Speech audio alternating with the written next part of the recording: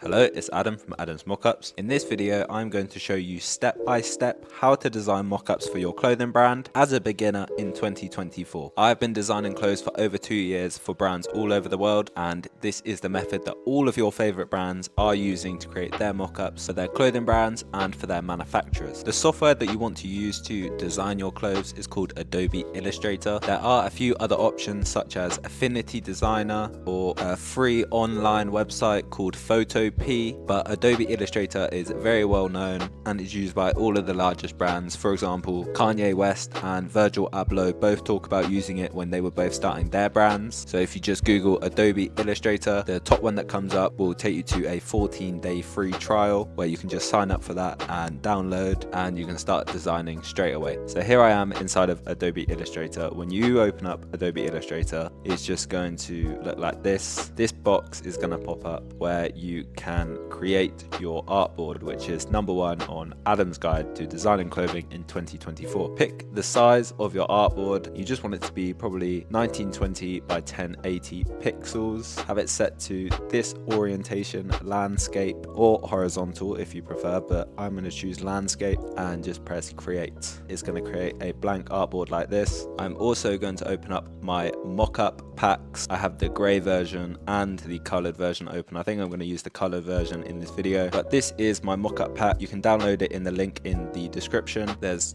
over 200 different mockups here. As you can see, it was last updated a few days ago. There is quite literally hundreds of mockups here that you can use, all made by me. These are all coloured. You can go into the grey version as well. Before we do any of that, we're going to understand your tools. So you have your toolbar here. You can either drag it around, or if you drag it to the left, it will just lock it here. And you only really need a few of these, but starting with the top one, you have the selection tool. You can either click on it here, or you can press V on your keyboard and that will change to the selection tool. But with the selection tool selected, I'm going to go through and select my mockups from my mockup pack.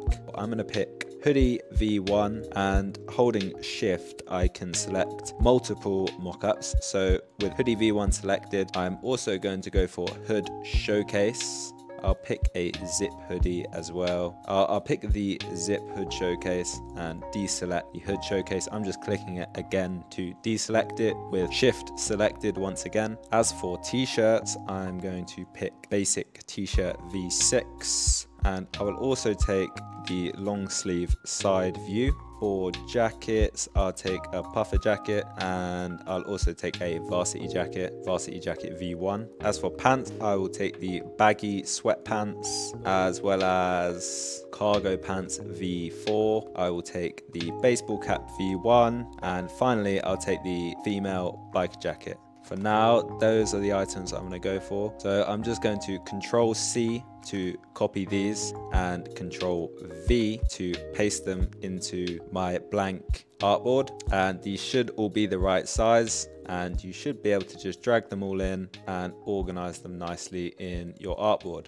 So to finish off going through the tools, second on the list here we have the direct selection tool. So as you can see, after we've brought these all in, they are grouped. They're all in their own little groups, which makes them nice and organized, but it means that they get selected together like this. So but you can just click on them and press ungroup, and now they're all in their separate parts, and you can change and edit everything individually. With the direct selection tool, it doesn't matter if it's grouped or not, it is still just going to select the individual parts. So direct selection tool ignores all of the grouping. We use this sometimes, not all the time, but sometimes. Third, we have the pen tool. This is just for creating pen lines like this. You can just create basic little shapes and place them on your items. Here we have shapes. If you hold down on this, it will give you more options. So you can pick more shapes, but say I want a rectangle, I could put a rectangle on the back of here. Say if I make it blue,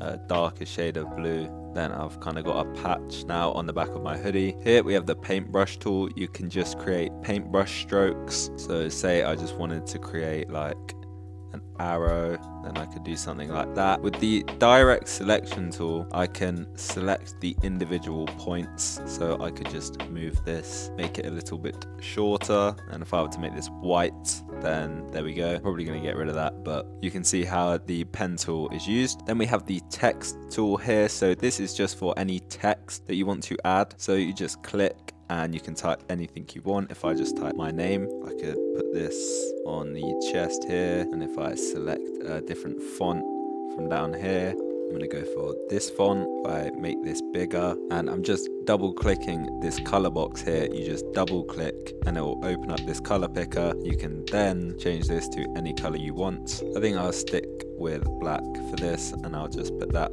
on the chest like that. And I'll also, holding Alt, I'm just going to drag and select to make a copy of this. I'm going to get rid of these letters, make this bigger. If I put it on the back of the hood here, and then using the eyedropper tool here, personally I do not actually use any of these tools in between the text and the eyedropper tool. I usually ignore all of these. If you really want to get to know these, I'm sure there's videos on YouTube, but the next one is the eyedropper tool that you want to use. And if I select this bit of text, use the eyedropper tool and select this orange, then it's going to make my piece of text the same as whatever this is. So now it's orange with a black outline, just like this. I'm actually going to get rid of the black outline and just make the orange slightly darker to make this sort of print effect on the back of the hood, and that is how you use the text tool. And those are all of the tools that you need to know. So we've used this bit a little bit, but this is pretty straightforward.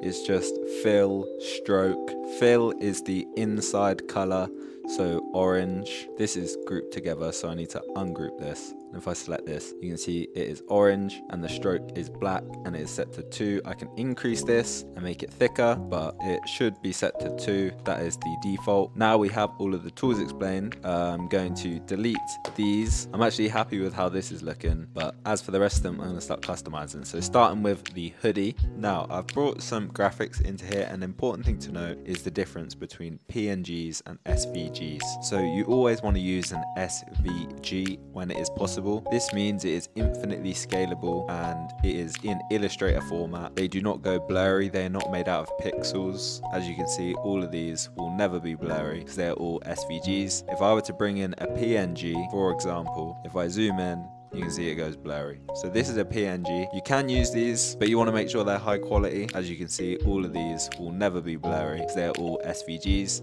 I've got the Lakers logo, Louis Vuitton, and the spider logo, and I've just found this dice and this heart from a website called vecteezy.com, which has a bunch of random vectors that you can use, and I'm going to use them to design some clothes. So my hoodie, for the hoodie, I think we'll use the spider. So if I drag this in, you see it's behind your mockups. You want to right click, arrange, bring to front, and it's going to bring it to the front like this. I'm just going to size it down. I'm holding shift to make sure that it keeps its shape, and I'm just going to shape this down like so. I'm going to change the color of my hoodie. I'm going to select everything. Holding shift, I'm going to select my logo to deselect it because I've dragged and selected everything, and then I'm just going to deselect the logo, and I'm going to change this to a different shade of blue, more of this kind of blue, and then I just select the inside of the hood and make this slightly darker to add some depth to my mock-up. If I Google a spider hoodie, they typically have this big cobweb and then these lots of little stars and little shapes dotted around. So if I find a cobweb SVG, so if I go onto vecteezy.com and type in cobweb, I should find one. This one looks pretty good. If I do download now, and if I just make this smaller and drag it over my hoodie, so, and I think I'm going to flip this upside down, make sure that the text is on top. If I see the examples, the cobweb does go over the pocket, so I'm going to make this quite large. And for the shapes, I'm going to use the shape tool. I'm going to get some stars, place some stars. And that is my hoodie design done. Moving on to the zip hoodie. I think I'm gonna make this black, and I think we're gonna go for some sort of design on the hood, as this is the hood showcase hoodie. So if I just select my pen tool, I am just going to try and create a sort of smile like so, but no, I will make it red, I think, and I will create some teeth in here. I'm going to use the pen tool once again. I am just figuring it out as I go along, which is what I recommend you do. Now, a very important note to mention, and I will make sure to timestamp this, is the clipping mask, and it has just come up that I need to use the clipping mask. So as you can see, this tooth I'm trying to create inside this mouth sort of thing is going off the edge. So if anything is going over the edge, or you want to do any sort of all over print or anything like that, you're going to want to use the clipping mask. Now this is very simple. So say I want this tooth to be cut off by this shape here, then I just get this shape, I select it, I put it in the front, I just right click, arrange, bring to front so it's on top, and then you just want to select the tooth as well. With them both selected, you right click and press make clipping mask, and there you go. It's been perfectly cut off. The only thing that has happened here is the color has gone from our mouth. So I'm going to have the direct selection tool selected, find the mouth, there it is, and I just reapply the red color. Perfect. And now my tooth has been cut off. Now I think that looks good like that. I'm actually just going to select all of the teeth and everything. I'm going to press group like this, and it's just gonna group this mouth that we've created, and holding shift, I'm gonna drag it over here, right click this, transform, reflect, and it's just gonna reflect it. Now if any of this seems complicated, it's really not complicated. It's just once you understand it, it's not complicated. So I'm just flipping this vertically and just making sure that it is in the right spot. So there we go, we have our hood design made. Next I'm going to move on to the t-shirt. So for the t-shirt, I think we will use the dice, and I'm just going to go for a classic white t-shirt. I'm going to put the dice on the back of the t-shirt like so, and I'm going to hop back into my Mockup pack, and I'm just going to find a little pocket that I can put on the chest, something like this. And I'm just going to place this on the chest of my t-shirt like that on the chest, and I can actually change the color of the stitching to white. I think that would look better. And in here again, I'm just going to place a little image of our dice like so. I actually change the color of this pocket to this lighter gray color as I kind of play around with it, and set the stitching back to black like that. There we go. I think I'm happy with how that's looking. I think we should keep these joggers red as they are, but put some text down the leg. So I'm once again just gonna type my name. If I make this nice and big and just turn it 90 degrees. Now this is probably the wrong mock-up to choose because all of the others are straight legged and would have been easier, but I can just go into effect, warp, and arch, arc, and just bend this slightly like so. I think if we go for this kind of Arabic looking font down the leg like so, and just play around with the colors and everything like that until you find something you're happy with. And I'm also going to add a drawstring from the Mockup pack and just place this on the front of my Mockup like so. There we go, like that. I think that's looking good. Now for these, I think we'll go for like a khaki green colorway. For these, I think we'll just keep these all black. Maybe if we just add a little bit of branding, subtle branding, real small like so. For the long sleeve, I'm going to make the base of the long sleeve white and make the arms blue as well as the neck. And we'll just take this little Adam text here, make it a bit smaller and put it on the arms. And once again, I'm just going to reflect this, place it on the other arm, and there we go. For our Varsity jacket, I'm going to use the Louis Vuitton logo and try and create a Louis Vuitton Star Varsity. I'm going to put this logo big on the back. I think we'll make the Varsity jacket brown, base of it like a dark brown, and just make this Louis Vuitton a little bit lighter like that. There you go, like Louis Vuitton sort of colorway. And then if we just use the shape tool again, make a little circle on the chest to kind of make it look like a badge. We want to make the base of the Varsity jacket brown like this. With my Varsity jacket, I'm just gonna use the Louis Vuitton logo, put this big on the back, position this in the middle. These guidelines will come up when you're trying to place it in the right position. It will start locking in the right places. And make the inside darker brown to add the depth to the mock-up. And I'm gonna make this just slightly lighter to match the Louis Vuitton colorway. On the chest, I'm gonna create a little circle and use this as a badge. And in here, we'll just place the logo again, holding Alt, dragging it. And if we press ungroup here, then we can ungroup the symbol from the text and then just select all of the pieces of text and delete them. So we've just got the symbol like that. Make this slightly bigger. Now using my pen tool up here, once again, select the pen tool and I'm gonna create just a long rectangle here for the strips at the bottom of the ribbing of the Varsity jacket. So if I select here, holding shift, I'm moving my mouse to the right and it's gonna keep this on a straight line. So if I'm holding shift, then it's just gonna make sure this is staying straight. When it's on the other side, I'm just gonna click, go down a bit and make my rectangle, join up all the points. I can see that this point is slightly, I put this in the wrong place, but I'm just gonna, with the direct selection tool selected, I can move this little point so it's in the right place like that. I'm gonna make this the same shade of brown that we are using for the logo and make sure that it's got a stroke of 2. I'm gonna click on these buttons and these lines here, right click on them, arrange, bring to front. Now you can see that this has actually got a fill on it, so it's kind of messing up our design. So I'm just gonna select that and disable the fill by pressing this little white box with the red strike through. There we go. And I'm gonna do the same thing on the back and on the 2 wrists. And there we are. Now we've got our Louis Vuitton Varsity made. I'm gonna move on to the women's trucker jacket. Gonna keep it the color it is, like this denim blue color. On the chest, I'm just gonna try and draw a heart with my pen tool,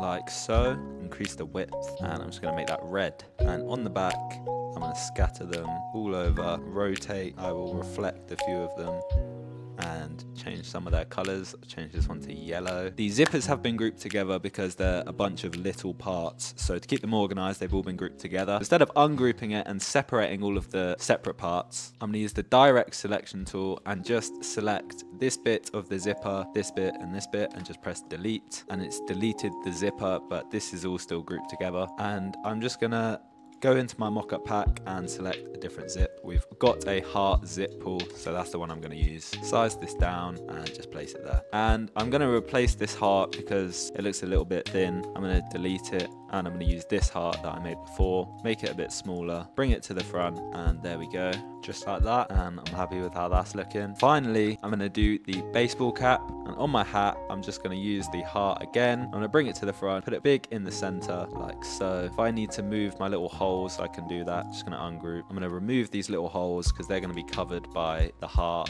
We'll make the hat the same color as our jacket. I got the big red heart on the front, and I think on the back I'll just put some little yellow hearts like so, and these can just be like embroidered patches like so. And on my side view, I also want to add my heart. This is going to be reflected.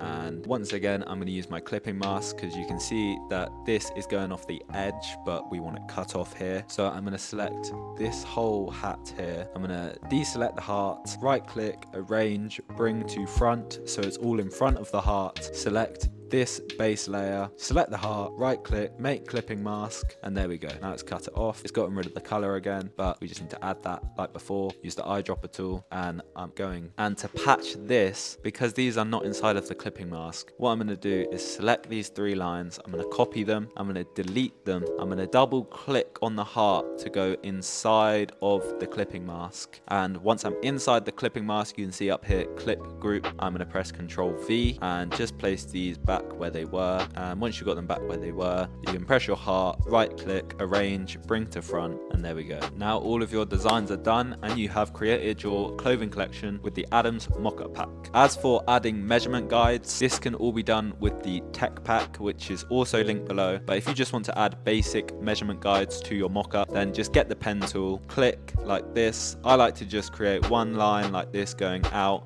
and then a straight line for my measurement, and then another line like this. I'm going to disable the fill. I'm going to make the stroke a little bit thicker and make it red like so, and then you can just get the text tool and type in your measurement. You want to make sure you're using a clear font. For example, the sleeve length could be 61 centimeters like so, and you could just place that there for your manufacturer, but I do recommend using a tech pack. As for creating your tech pack for your manufacturer, this full walkthrough is live on my channel, as you can see it on the screen here. This takes you through all the steps that you need to know to create your tech pack, and there's also a ready to use template live on my store that you can send straight to your manufacturer. You just need to fill it out, and this includes everything that your manufacturer might need to know to avoid any confusion and avoid wasting any money on bad samples, incorrect samples, anything like that. Thank you for watching this video. If you have any questions about anything I did in this video, just comment that below and I will make sure to reply, and I will see you in the next one. Thank you very much.